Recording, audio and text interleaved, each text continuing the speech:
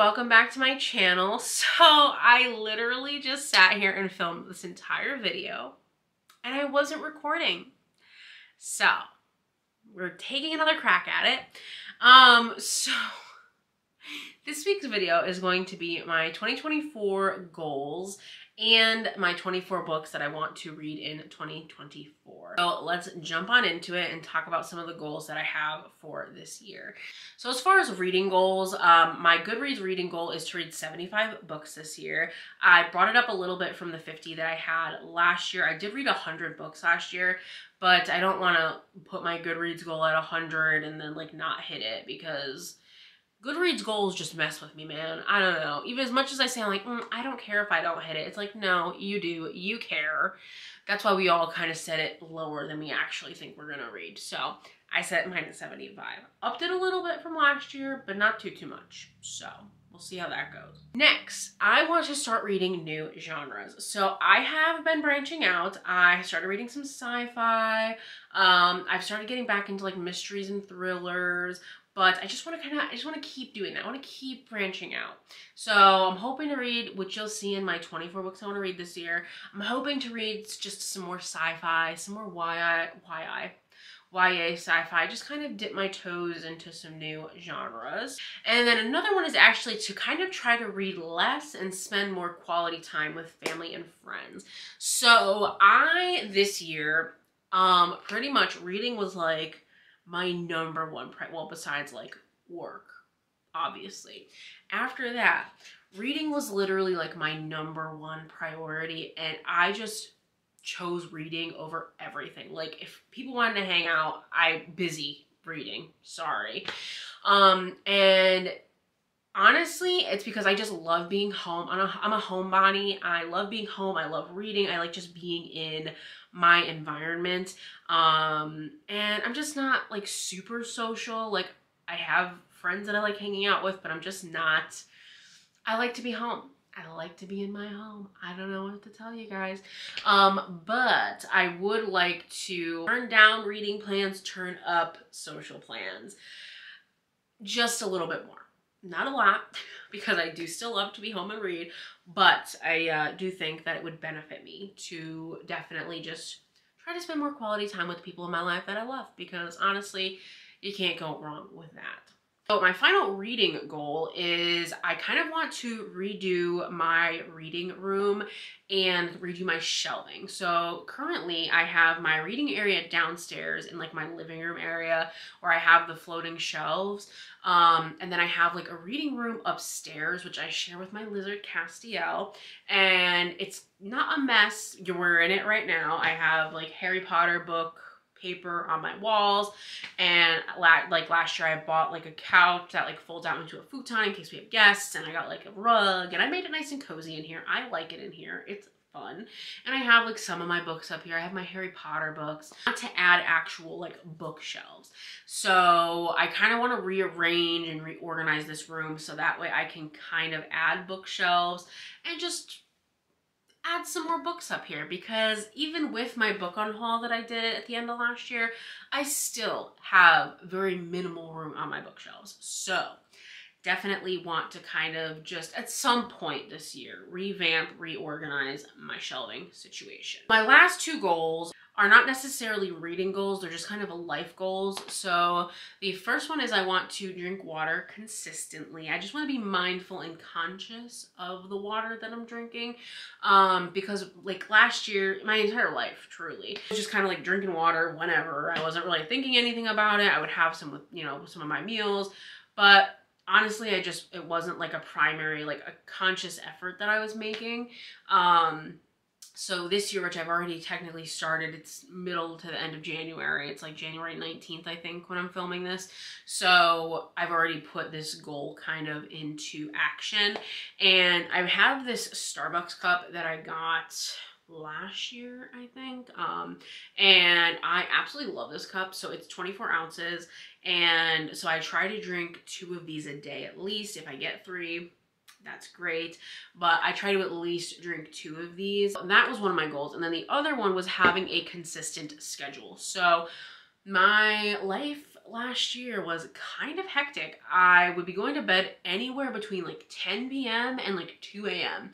just sporadically. Whenever I was tired, even if I wasn't tired, I'd just go to bed. I'd lay in bed on my phone for hours and hours and hours, and that was just driving me insane because I didn't want to do it, but it was just like scrolling on your phone and honestly just so addicting. It's ridiculous. And for work the next day, I was just tired and groggy and like miserable all day, and I was waking up like 5-10 minutes before like I had to leave and just hitting snooze for like 45 minutes. So I was not happy with that, and I was like, you know what, we need a change, Sabrina. We need to live our life, right? Okay, so what I started doing, 9 p.m. I wrap everything up. Nighttime routine stuff, start at 9 o'clock, goal, get to bed between 9:20 and 9:30, okay? So it's 9:20, 9:30, I'm laying in bed. I'm allowing myself now to be on my phone until about 9:45. Once it hits 9:45, my phone goes over onto the charger and I do not look at it again until I wake up the next morning. I do allow myself to go on my Kindle if I want to read for like 45 minutes, usually around, I would say like more like half an hour, because usually around 10:15 I shut my Kindle off and put that away as well. And in the beginning it was rough because obviously I wasn't very tired because I was used to staying up until like all hours of the night. So the first couple nights was rough. I like was just laying there like, oh my god, I just want to pick my phone up. I just want to pick my phone up. I just want to pick my phone up. But no, I wouldn't let myself do it, and eventually it worked. So now I'm like tired. By like 9 o'clock, I am ready for bed. So sometimes I'm even falling asleep when I'm on my Kindle. So I'm not gonna complain about that. And then I wake up at 6. I do still hit snooze because I'm only human, but I hit snooze for, I want to say like twice. I'm usually out of bed by like 6:15, 6:20. And then I'm downstairs. I have my breakfast, my coffee, do anything that I have to do to prep for work, and just kind of have some me time in the morning, watch YouTube, read a book, read some of my book, whatever I want to do until I have to get up to get ready for work. So, and it's been working out great. I have like been so much happier in general. I haven't been exhausted during the day. During 2025, during this same video of 2025, I will let you guys know how do my goals go. So let's jump into the 24 books that I want to read in 2024. I'm pretty much just going to be telling you the author and the name of the book because genuinely I don't know much of anything about books before I jump into them. So there's no point in me trying to explain. First up, we have Way of Kings by Brandon Sanderson. This is the first book in the Stormlight Archive series, and I first heard about it from Katie is Reading. I've heard really great things. It's high fantasy. Definitely want to kind of jump into the Cosmere. Then we have Six of Crows, which is the first book in the Six of Crows duology by Leigh Bardugo. This is in the Grishaverse universe, which comes technically after Shadow and Bone, but people say you can read this duology without reading Shadow and Bone, and that it's better than Shadow and Bone, so a lot of people don't read Shadow and Bone. So I've had this book on my TBR for so long, I think for like 2 years, honestly, and I own both books. I bought the duology 2 years ago, but I really do want to read them because some people still talk about it to this day when they read it, 2-3 years ago, how great it is, and that it's like their favorite duology, fantasy duology. So I definitely do want to pick that up. Then, of course, we have House of Flame and Shadow by Sarah J. Maas. This is the third book in the Crescent City series. I love Sarah J. Maas. I love her writing, love her characters, love her world building, and with the way book 2 ended, yeah, I'm definitely going to be reading book 3. I cannot wait to read it. I am so excited. Today, I think it comes out in like 10 days, so I'm stoked. And we have 11/22/63 by Stephen King. I think this is a sci-fi book. I think there's like time travel involved. But I heard about this because of Haley Pham over at her channel. She read it and absolutely loved it. And it's not her typical genre, so I figure, and she reads a lot of the books that I read, like fantasy, romance, things like that. So I figure if she really enjoyed it, then there's like a high chance that I will also like it. So I definitely want to pick that up. And my lovely sister-in-law, Save, got that for Christmas, actually. So I do own the physical book, but again, it's a thick boy, so I might read it on my Kindle, but definitely want to pick that up this year. Then we have Jade City by Fonda Lee. This is the first book in a trilogy. I don't remember the name of the trilogy. I think it's the Greenbone Saga. but I could be wrong. If I'm wrong, I will put it somewhere on the screen. But I heard really, really great things from Rachel Catherine and from Rachel over at Raven-Haired Reader. She really, really loved it.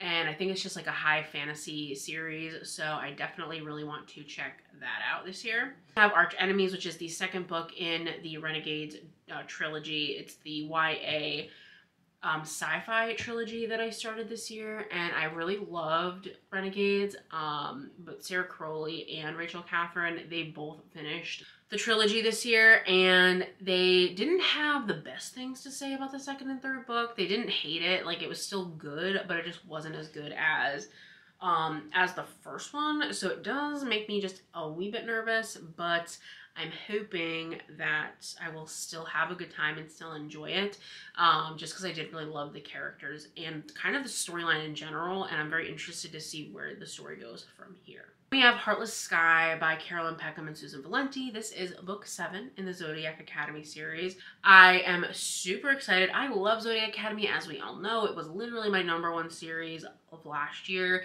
and so I'm looking to finish it this year, and I just had such a fun time.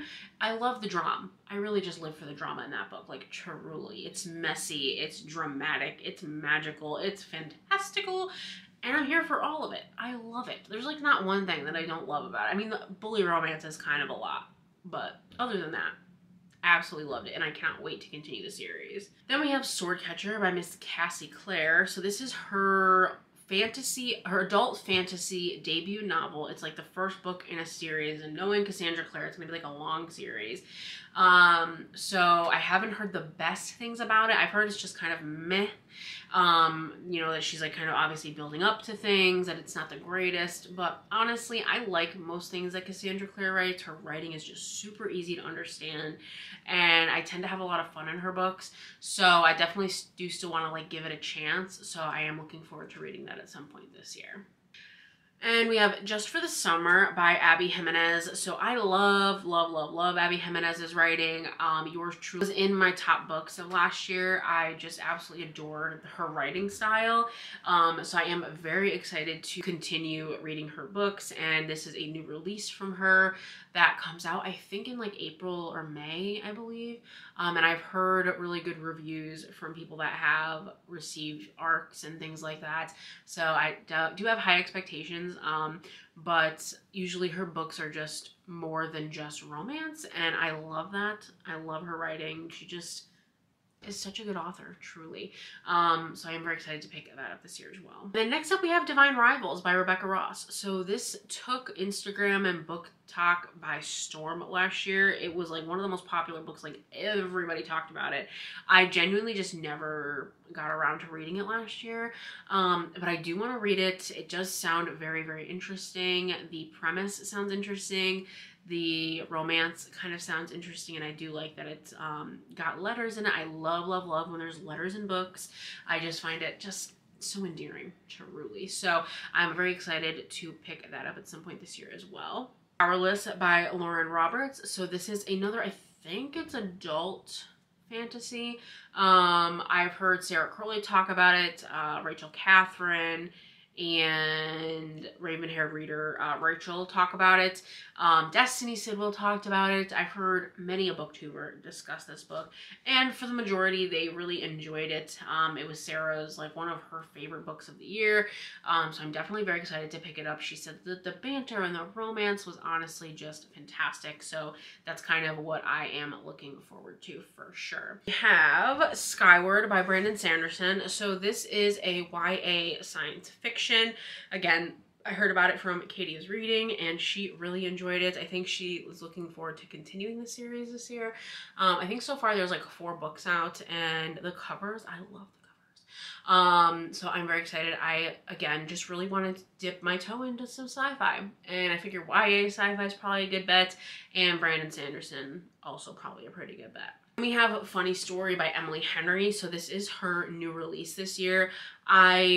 I'm an Emily Henry girly, so I always buy her books when they come out. I always read them when they come out, And so I'm really looking forward to reading another one of her books. I can't wait. I wasn't the biggest fan of Happy Place, but it was okay. I gave it I think like a 3.5, so definitely wasn't bad, but it wasn't beach read. So I am very excited though. Funny Stories premise sounds a little bit more interesting to me, so I'm very excited for that.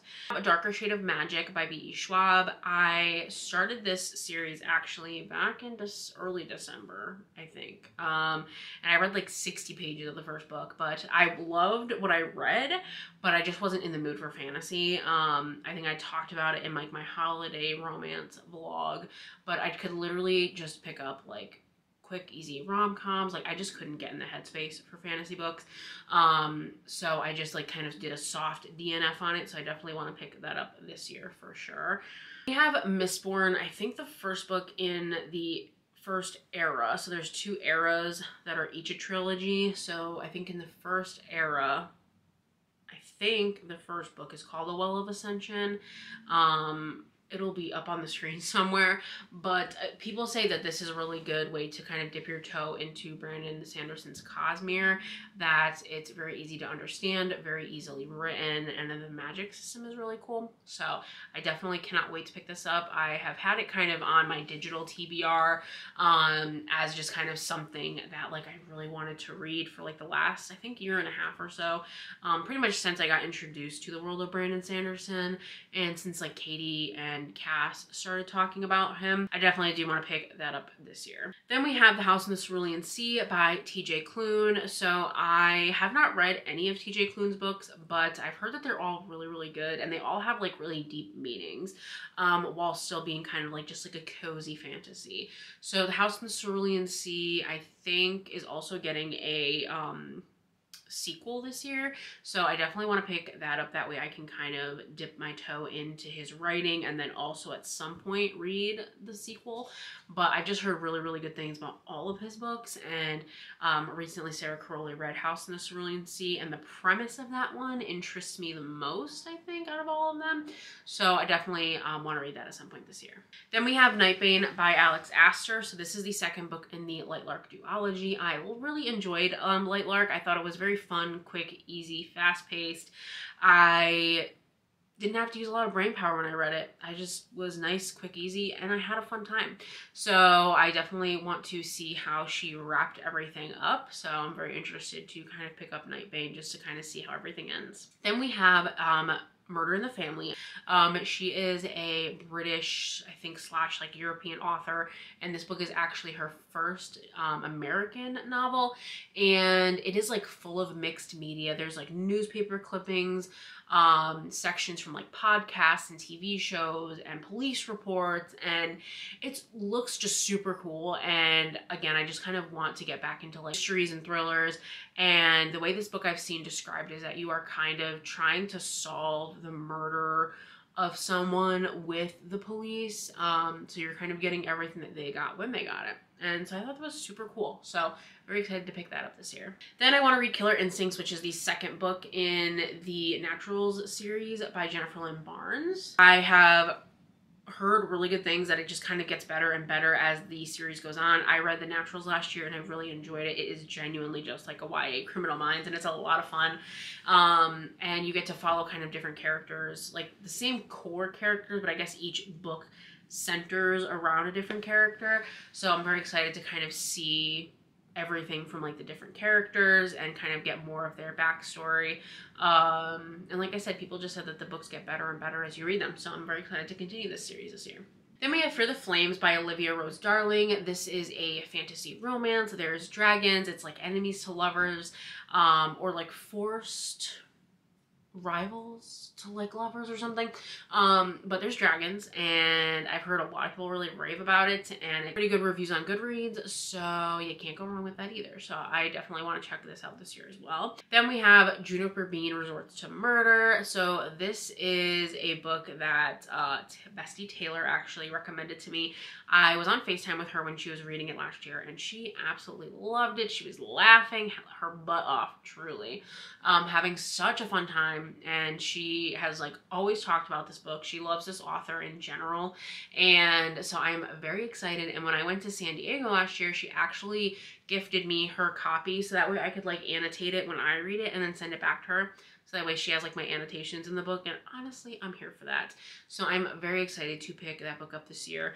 I just think it's like supposed to be like a fun, just like a funny like rom-com, just around, I think it's on like a cruise ship or something. So I'm excited about it. Down to the final 3 books, you guys. So next up we have Heartless by Elsie Silver. This is the 2nd book in the Chestnut Springs series. So I have heard a lot of great things about Chestnut Springs. I started it last year. I really loved Flawless. And people say that Flawless is like their least favorite of the series. So I'm honestly just excited to keep reading it. I really look forward to it, and I can't wait to pick up Heartless. Then we have, these last 2 are actually Hermione fan fictions. So the first one is Isolation by Bex Chan, which is, I think, a Deathly Hallows retelling. It's essentially if Draco like hides with Hermione and she has to like hide him in her room or something. I don't really know, but it has really good ratings. People in the fan fiction world absolutely love Isolation. They say it's like just really good between Draco and Hermione. And we all know last year I was in my Hermione era, so I'm very excited to read some more. And then the other one is The Disappearances of Draco Malfoy by Speechwriter. I did start to read this last year, middle of December.